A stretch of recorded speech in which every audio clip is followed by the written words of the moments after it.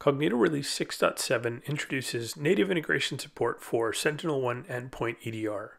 This includes new host artifacts to aid in host identification as well as host lockdown. Let's take a look at a quick demo on how to set up the SentinelOne EDR integration and what you can expect to see on SentinelOne enabled hosts. Here we are on the EDR integration settings page. I've already chosen to edit the SentinelOne EDR down at the bottom of the page. Once you're in edit mode, simply slide the on-off toggle to get access to the credential inputs. After you've entered the SentinelOne management URL and API token, click Save. Your SentinelOne integration is now up and running. The first green check mark indicates that Detect was able to communicate with SentinelOne using the credentials provided. The second check mark indicates that host lockdown has been enabled. Keep in mind that host lockdown is now a global setting across all EDRs. Within about 5 minutes, Detect will begin polling SentinelOne for host information. Here we are on the host page of a host that we've identified as running SentinelOne EDR.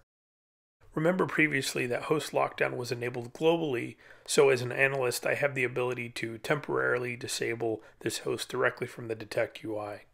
I can also pivot over to the host details to see what artifacts we've collected on this host. Host artifacts from SentinelOne will include things like operating system version, MAC address, host name, last seen timestamp, as well as several others. The full list can be found in the 6.7 release notes. And just like all of our other EDR integrations, you can pivot directly from Detect over to the EDR console in the event that you need more specifics on a host, or if you want to take a broader look and investigate across all of the EDR hosts. Notice that this host is showing a connected network status, meaning it's online and not under any kind of network isolation. Let's perform a host lockdown action from Detect and see what that looks like in SentinelOne.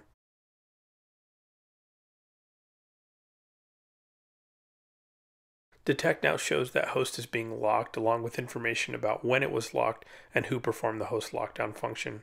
And if we pivot back over to the SentinelOne console, we'll now see that that host is in a disconnected network status, so we know the lock was successful. And once that host lockdown timer expires, or if the host is unlocked manually or automatically, we should see that network status return to connected state for that host.